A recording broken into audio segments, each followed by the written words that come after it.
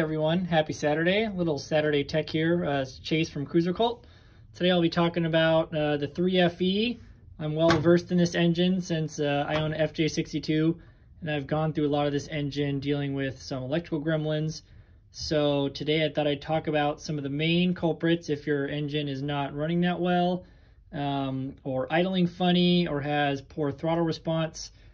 Some of the important sensors you want to look for and test. So first and foremost, get your hands on a copy of the factory service manual, electronic or a hard copy. Absolutely wonderful, and it really helps you troubleshoot. It gives you specifications for all the resistance values for testing sensors. So first and foremost, the 3FE kind of gets a bad rap, but mainly because it's pretty old now and it's relying on an electronic EFI system that is now, what, 33, 34 years old. So as years are getting older, more quirks are starting to pop up, especially with the wiring and the connectors. And so it's something all of us 3FE owners are really going to have to deal with.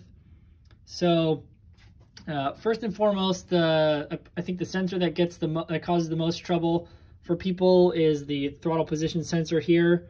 It usually gets out of adjustment, or it goes bad and breaks over time with heat cycles. So it's really good to test that this is adjusted properly. And I think to adjust that, you'll need a 0.77 millimeter shim and a 1.09 millimeter shim. And the ideal way to adjust the throttle position sensor is to take off the throttle body. It's kind of a pain, and you should invest in a new throttle body gasket here for the intake manifold.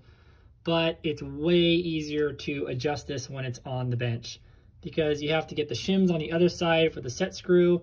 You have to loosen this just enough to slightly turn this just to the right position. So my advice is take this off the intake manifold and do the bench adjustment for the throttle position sensor.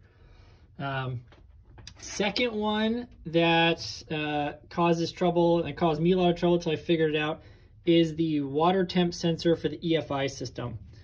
So that is actually located down here below, so next to the one for the gauge. So quickly, you have about 5 sensors here on the thermostat housing here. So this top one here with this connector is for the fuel pressure circuit. The ECU detects the coolant temperature, and it can adjust the fuel pressure based on coolant temperature. This one below it here, the BSVS, is related to the evap system for the fuel system, so that's a little more emissions. This one here right at the top is the cold start coolant temp sensor, so that tells the ECU how cold the coolant is, and it will tell the cold start injector to fire or not. And then looking right down there, this one with just a little spade connector, that just goes to the water temp sensor on the dash, your straight gauge. And then the one right next to it, right back in there, is the coolant temp sensor for the EFI system. So that tells the ECU how hot the engine is, and that really dictates how high it's idling the engine and its throttle response. And so when I had that go bad, I had really erratic idle. It would get really high, or sometimes the engine would just die on me in the middle of driving. So it was really sketchy. So that's just kind of a rundown of the sensors here on the thermostat housing. And I'll post the part numbers for all of these sensors and actually some of the connectors. As the sensors get old, this plastic also is getting brittle and corroded, and it might be time to replace the connectors as well. And that's actually not too bad of a job. So yeah, definitely if your engine's running weird, sometimes that EFI water temp sensor is a really good one to replace if it tests bad. Again, usually it's a good idea to test all this stuff with the factory service manual before you replace it. And let's see, I think the only one of these sensors that's currently discontinued is this fuel pressure temp sensor here. I'm running an aftermarket one. It's okay.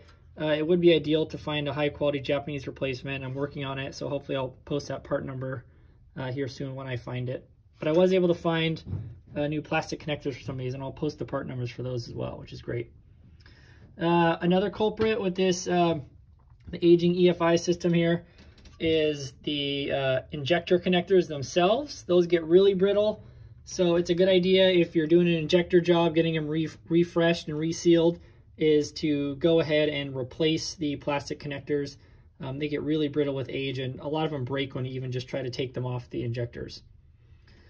Another area to look at is the airflow meter here. That definitely gets old. This wiring here gets brittle, and the fine spade connectors in here get old, and that can definitely get buggy. Sometimes people open this up. I just resealed this, but sometimes people open this up and try to mess with it for some sort of performance or tuning purposes, but you really just don't want to mess with this thing, especially now that it's 34 years old. You're just kind of asking for trouble there.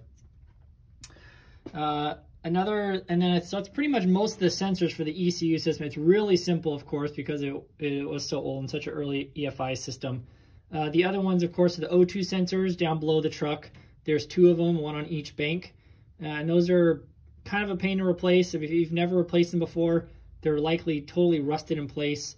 And the only way I was able to get mine out was to actually drop the downpipes there off the exhaust and just really have better access to it. Under the truck, it's a huge pain. And the connector for, I think, the second O2 sensor that runs over the tranny hump is a huge pain to get to.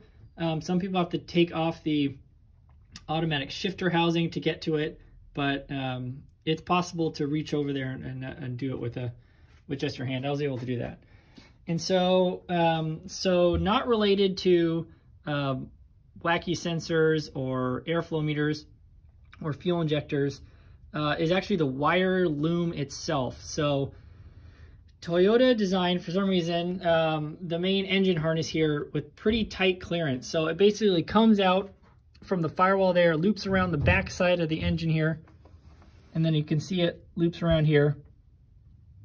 And then it makes a pretty sharp turn. I don't know if you can see it here, right behind this intake brace. And so it's pinched between this intake brace here and the intake itself. And so that's a pretty harsh bend. And over time with the heat cycles, a lot of people have had issues with the wires melted there, the insulation cracking, and then you get some cross signaling with the wires, and it really freaks out the ECU, and you can get some really weird engine symptoms. So that's another really common problem right there with the engine harness.